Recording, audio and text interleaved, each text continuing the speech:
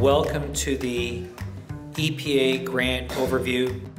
This session is meant to be a bit of a broader overview of the EPA grant, as well as go over the grant timing. If you walk away from this meeting thinking, why is EIMA doing this? You'll be able to answer that question pretty convincingly. So this is pretty exciting. This is part of a $160 million grant effort to support the shift to cleaner construction materials. What we were able to say in our grant application is that we're going to go from one manufacturer who has an EPD in place right now to 9.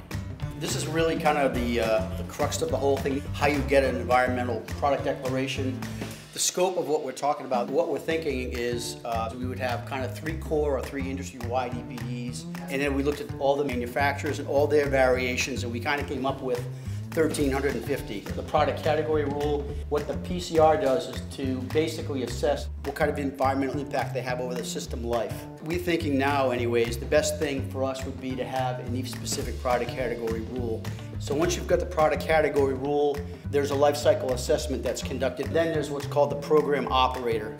And they basically take, this is a separate entity from the provider, and they basically do a third-party verification of the results from the provider. Once the EPDs are done, and this is kind of one of the bigger things that we're looking for in terms of EIMA, is we want to make sure that these EPDs are understandable and supportable. Why are we doing this? Because this is going to be a lot of work. Why should the federal government invest money in this industry? EIMA, where we're perfectly suited to do this, you can have the best product in the world, but if your target audience doesn't know about it, it's not going to matter much. We should have clear and concise instructions for the data gathering. If or when we find those gaps, we can all work together.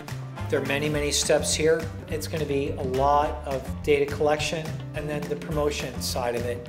If you don't have an EPD, I think it's going to be a barrier to entry.